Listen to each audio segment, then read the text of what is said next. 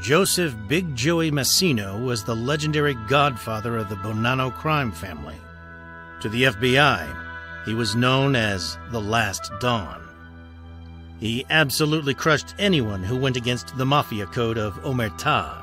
Joe Massino was considered the last Don because he was really the last of the old guard.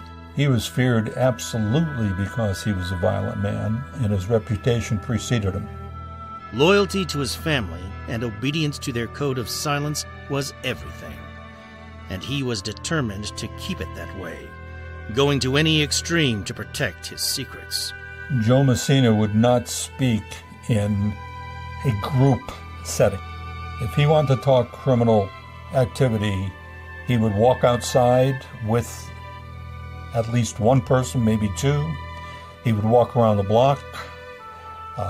He would put his hands over his lips to avoid any type of recording that a lip reader could possibly translate. When the family was infiltrated by the legendary undercover agent Donnie Brasco, it spelled the end for the Bonannos and for the Mafia. But the Last Don refused to cooperate, causing big problems for the feds. Joe Massino threatened people with death. Massino was the key to the family. So what I had to do was find the key to Massino. I never thought Joe Massino would cooperate. But when Massino finally went down for good, he'd take everyone with him, like no other Mafia boss had ever done before him.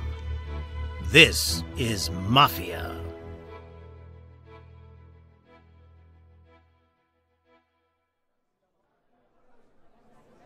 On August 14th, 1981, Sonny Black Napolitano went to one of his regular hangouts in Williamsburg, Brooklyn. He was a captain in the Bonanno family, and the Motion Lounge was one of their headquarters. Sonny walked up to the barman and handed him the keys to his apartment, a big stash of cash, and the diamond-encrusted rings from his fingers. He told the barman that he was going to a meeting and that he didn't know if he was coming back. Big Joey Massino, at the time a powerful Bonanno underboss, had taken out a contract on Sonny. Tony DeStefano is the author of King of American Godfathers. Sonny Black was taken to a house ordered to a meeting in a house in Staten Island, was pushed into the basement and was killed and shot several times. And he knew what was happening. And supposedly his last words were, if you're going to do it, make it good and make it quick, basically. And he was taken out, buried in a place on Staten Island, and some months later his body was discovered quite by chance. And that was the end of Sonny Black. Sonny Black's mistake had been consequential and unforgivable. He had fallen for the cover story of FBI Special Agent Joe Pistone, who's better known as Donnie Brasco. Donnie Brasco was the stage name for Special Agent Joseph Pistone of the FBI. Pistone was the fellow who in the late 1970s and early 1980s penetrated the Bonanno crime family by posing as Donnie Brasco, a sort of two-bit thief, guy who dealt in stolen property and jewels and ingratiated himself with the crime family. And he was able to dispose of stolen property because he had the FBI secretly working with him to dispose of the property and provide him with cash as a way of showing, results. So the crime family became to look upon Joe Pistone, Donnie Brasco, as somebody who was very valuable.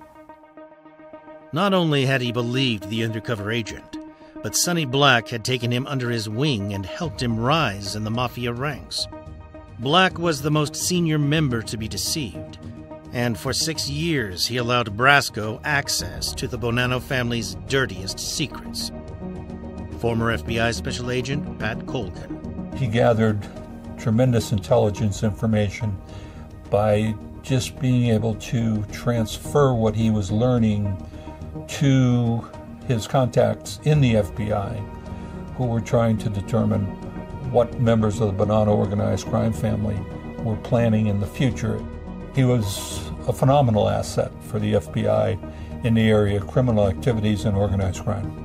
Joe Pistone's undercover work was so credible and so good Sonny Black and Brasco became close friends. Sonny Black even recommended Brasco for induction into the Bonanno family as a made man.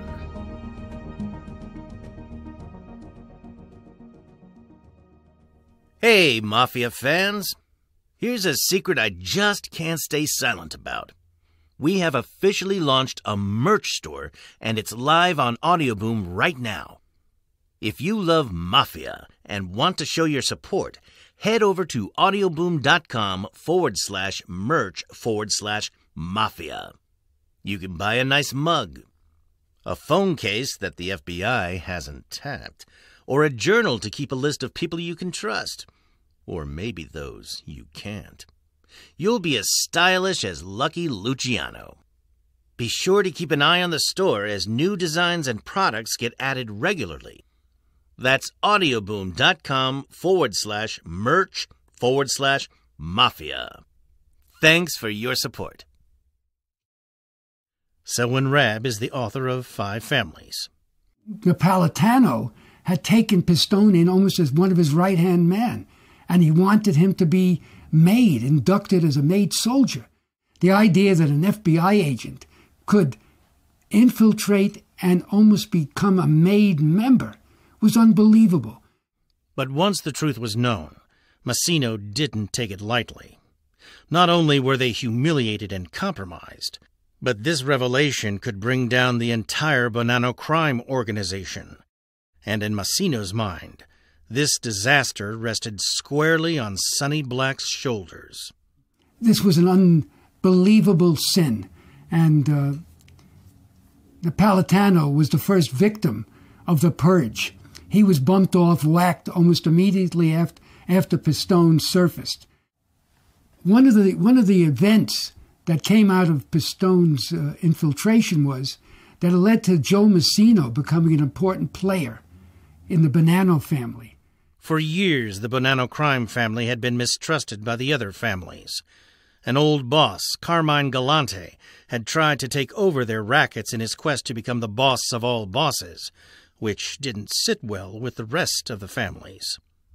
When Galante was killed in 1979, Joe Massino had started building a successful family on the foundations of secrecy and loyalty. But by trusting Pistone, Sonny Black had undone everything, and Black's death was only the beginning. Massino also put a hit on Benjamin Lefty Ruggiero, who had also helped Pistone along. But Ruggiero was arrested before he could be assassinated. A third man was not so lucky. Anthony Mira had introduced Brasco to Sonny Black. Determined to make the point that loyalty is more important than blood, Massino ordered the execution to be carried out by Mira's cousin. Crime author Tony DiStefano.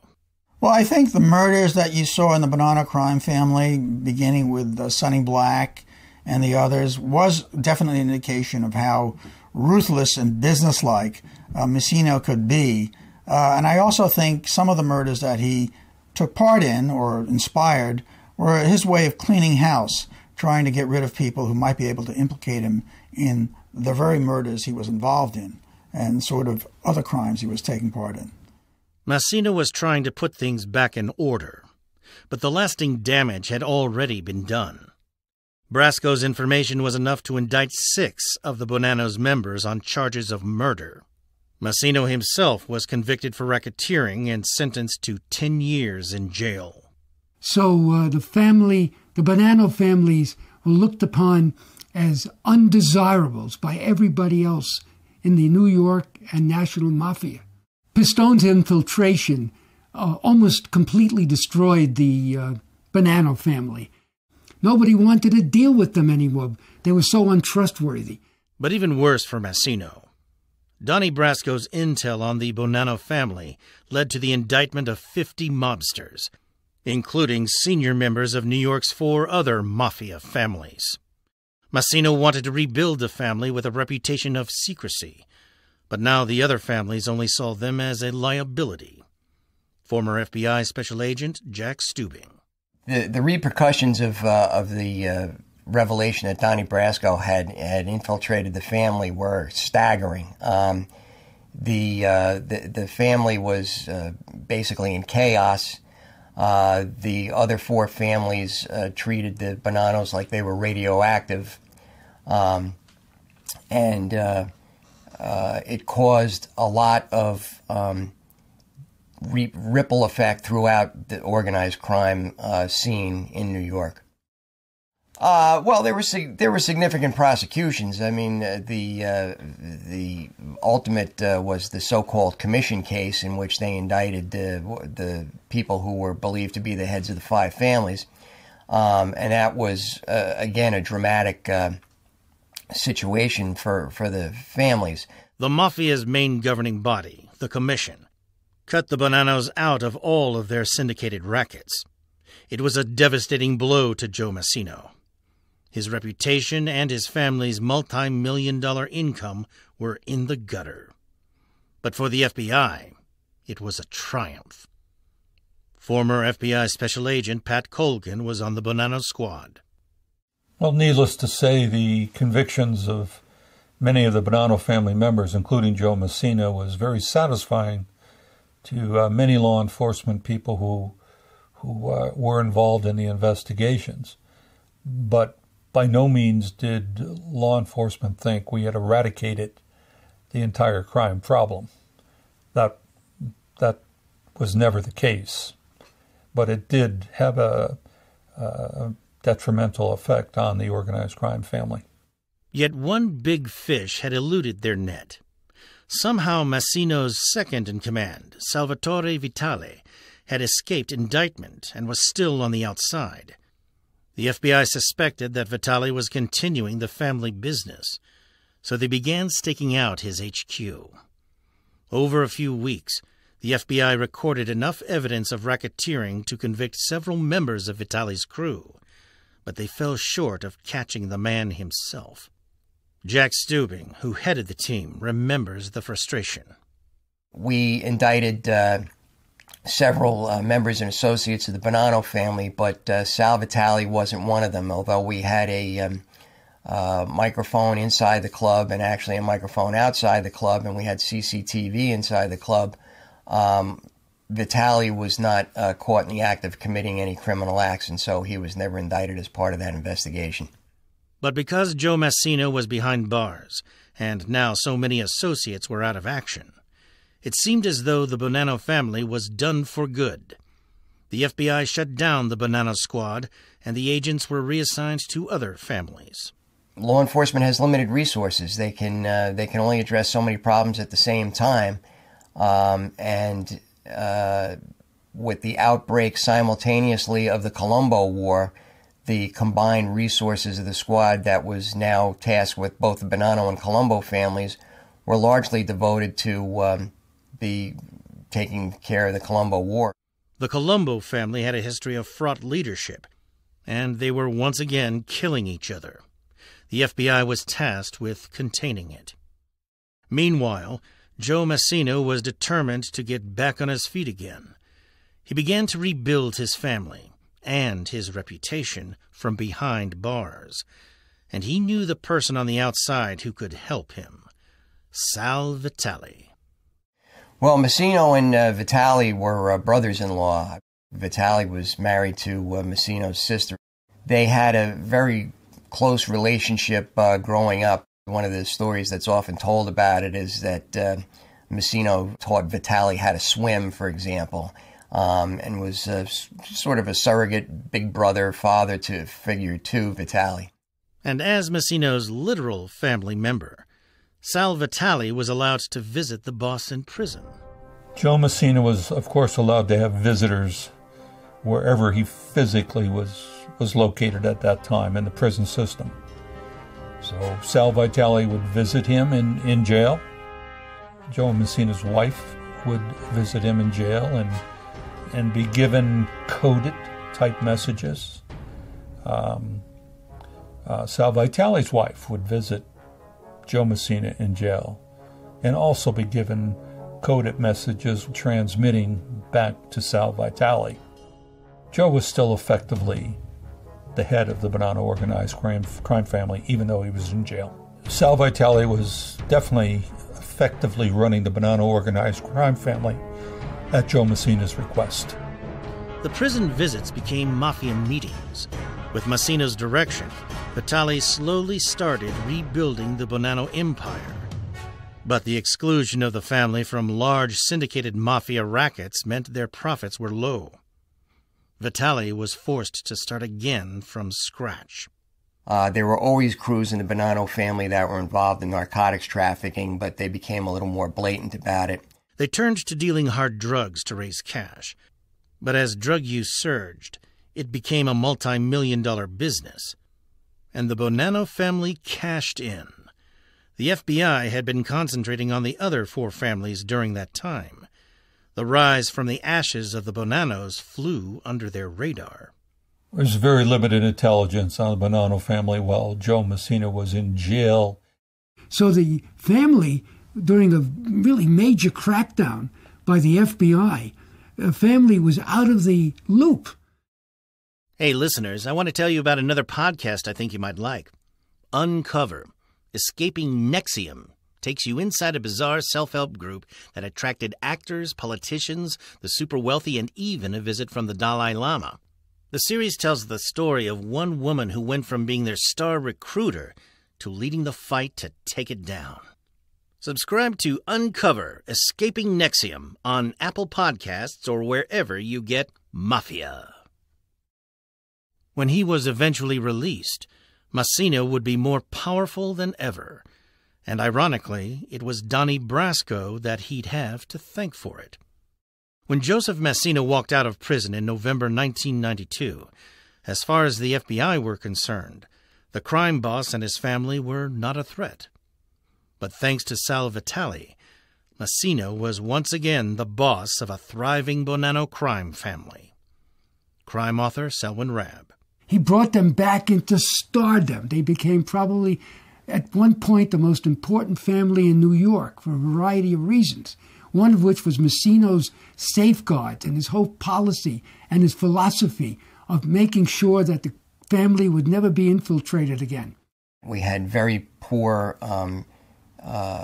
informant coverage. The Bonannos didn't have anyone who had turned to become a government cooperator, and we were really starting from scratch. The cases that we had in the pipeline had been wrapped up, and we were entering the age of Massino, basically. It wasn't long before the FBI heard rumors that he was back running the show.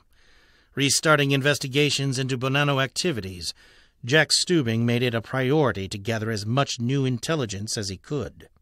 Massino was the key to the family, so what I had to do was find the key to Massino. Stubing's squad tried to put pressure on known informants to build a profile of his new associates. One of the things that I've always preached in these kind of investigations is that you don't go head on for the main guy. You start probing around for who the weak spots are around him, because the guy who's at the top of the pyramid got there because he's got his wits about him. And so you're looking for somebody who's maybe not so sharp. But the squad hit a brick wall. No one seemed to know what Massino and his men were up to, or no one was willing to talk. Massino had learned a valuable lesson in ensuring the loyalty of his soldiers.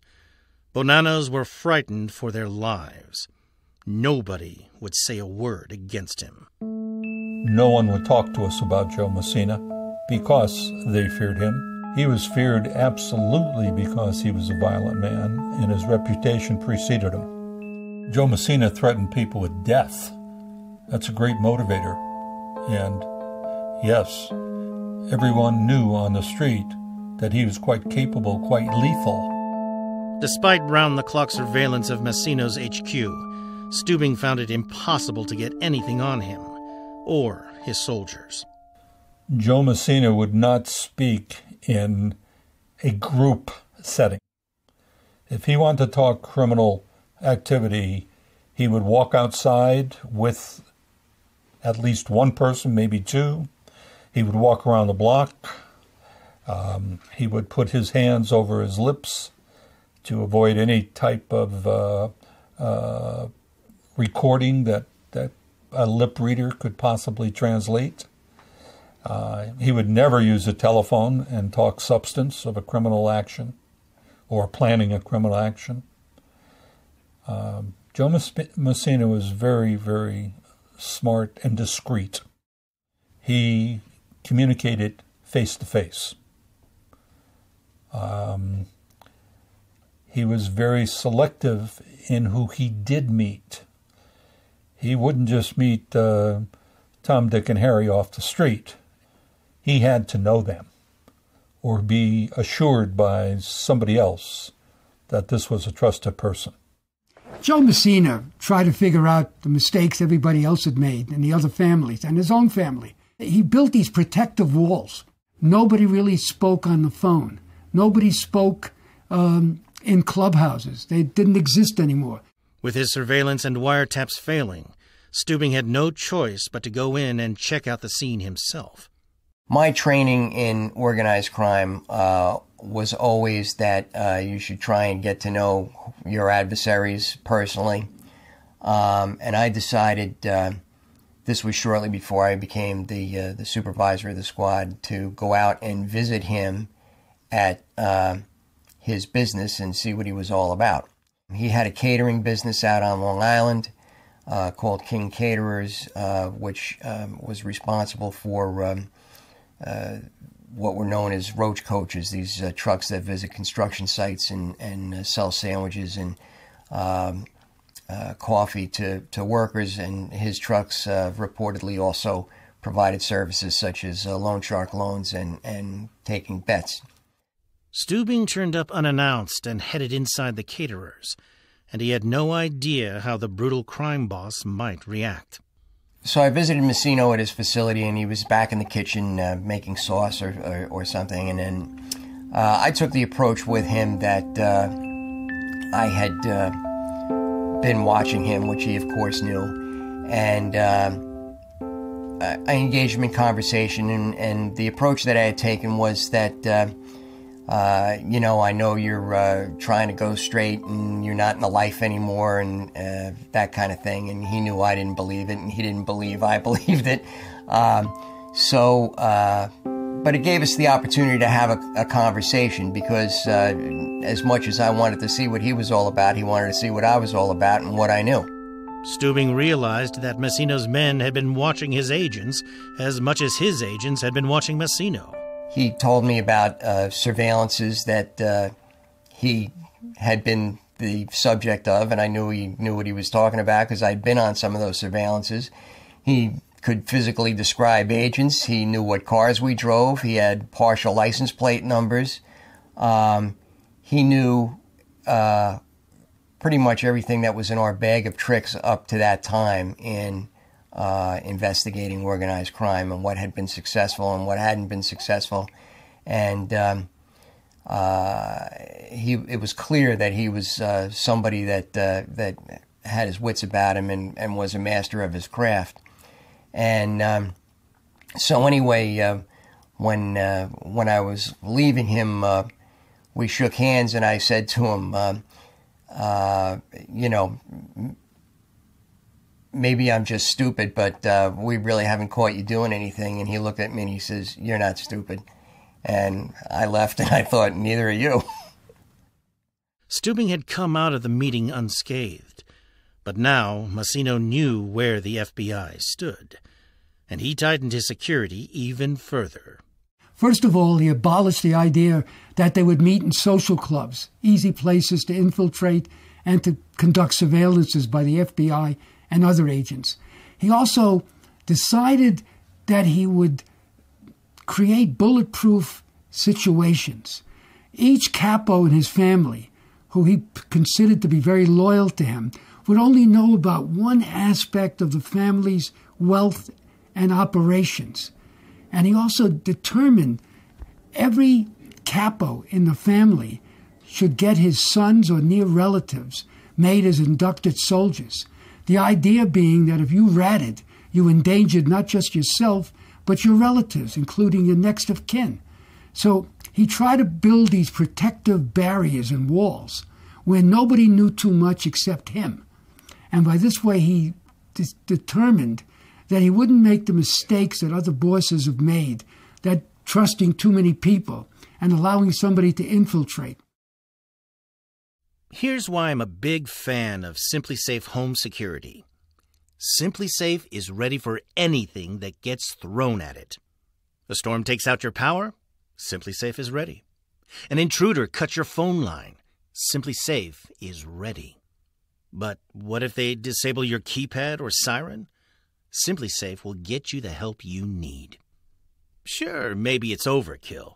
Maybe you don't need to be ready for every worst-case scenario. But that's what makes SimpliSafe's home security system so great. It's always ready. So now you're thinking, that's cool, but SimpliSafe has got to cost an arm and a leg. But that's just it. It doesn't. They only charge you what's fair. 24/7 professional security monitoring is just $14.99 a month. $14.99! Now, ask yourself how much you spend on coffee every month. And they're so confident that you'll love it. There are no contracts and no hidden fees. I've got it set up in my living room, and not only is it fun to look at, I feel safer every time I pass by. I recommend SimpliSafe to everyone I know. You've got to check it out. Go to simplisafe.com/mafia today. That's simplisafe.com/mafia to protect your home and family today. simplisafe.com/mafia. With the FBI unable to make a move and his soldiers remaining loyal, Massino's crime empire continued to expand. At the same time, FBI investigations into the other families were reaping rewards. Lawyers prepared for what became known as the commission trials. These trials proved participation in huge syndicated rackets, worth tens of millions of dollars. The bosses of all four of the other New York Mafia families were sent to prison. For organized crime, it was a devastating blow. But for Joe Massino, it cleared the field. He was the last man standing, and so the FBI nicknamed him the Last Don. Joe Massino was considered the last Don because he was really the last of the old guard, the only significant player left on the street. And it was all thanks to Donnie Brasco. In a way, Pistone did the Bonanno crime family a favor because the impact was to shield the family from involvement in any of the other major mafia rackets, because the family was shunned and the other families didn't want them involved. So the Bonanno family, had to go out and make its money its own way. And since it really insulated the family from scrutiny by federal authorities for the longest period of time. By the mid-1990s, there was still a complete wall of silence surrounding Massino's soldiers. To the FBI, the Last Don seemed untouchable. But then Jack Stubing got lucky. A secret informant squealed, not on Massino himself, but his loyal number 2, Sal Vitale. It was the breakthrough he'd been waiting for. It turned out that Sal Vitale had been using a bank on Long Island to launder cash, as well as to extort gambling and loan sharking debts. Regular customers used the front entrance, but Sal Vitale used an entrance around the back. The FBI didn't hesitate. They moved in, indicting Vitale along with 6 of his associates and the bank's manager for racketeering. They had put Vitale behind bars, but couldn't yet tie anything back to Massino himself. However, Vitale was given an unusually short prison sentence, and it had an unexpected effect on the family, especially Joe Massino. Vitale's trouble with the bank case on Long Island was something that created suspicion among other members of the crime family, not necessarily Massino at first, that Sal might be cooperating because he got a relatively light sentence. You know, some people in the world of the mafia, you get a light sentence. It could be just a fluke of the sentencing guidelines, but everybody gets paranoid and thinks that, well, maybe that's a sign that somebody's cooperating. Gripped by paranoia, Massino didn't know what to do next. Vitali would be even more dangerous than Donnie Brasco. So dangerous that Massino might have to have his brother-in-law killed. In the next episode, their success with Vitali still didn't bring the FBI hope for taking down Joseph Massino, so they had to find alternate methods. I became convinced more than ever that he knew so much about how we operated that we were going to have to try something that we hadn't tried before. He was certainly on red alert as far as any informants we could develop or penetrating with another undercover agent. He was certainly well aware of our surveillance techniques, and it was time for a new approach. The feds tightened the screw on Massino's most loyal soldiers, making them flip one after the other and tell on their ruthless and brutal boss. Weinberg was a very nervous guy. We did not think that he would be capable of spending any time in jail, and we figured if we targeted him, which we did, and we targeted him through a covert financial investigation, that if we arrested him, that he would cooperate with us and give us an inside look into the Bonanno organized crime family. And in the end, Joe Massino was cornered to such an extent by the FBI that he did the unprecedented, what no other official mob boss had ever done before him. The man who was against anybody talking now became the biggest blabbermouth, and he undid everything that he had created over 20 years. This has been an Audio Boom and World Media Rights co-production, hosted by me, Fleet Cooper. It is produced by Audio Boom's Ben Hosley and Rachel Jacobs and Bettina Vasquez for World Media Rights. We had editing help from David Markowitz, with additional production from World Media Rights by Gerald Zibengwa. David McNabb is the series' creative director, and the executive producers for Audio Boom are Brendan Reagan and Stuart Last. Thanks to Simply Safe and CBC's podcast Someone Knows Something for sponsoring this episode. Follow Mafia on Spotify, or subscribe on Apple Podcasts, Stitcher, or wherever you find your favorite shows. And if you've got some time, give us a review.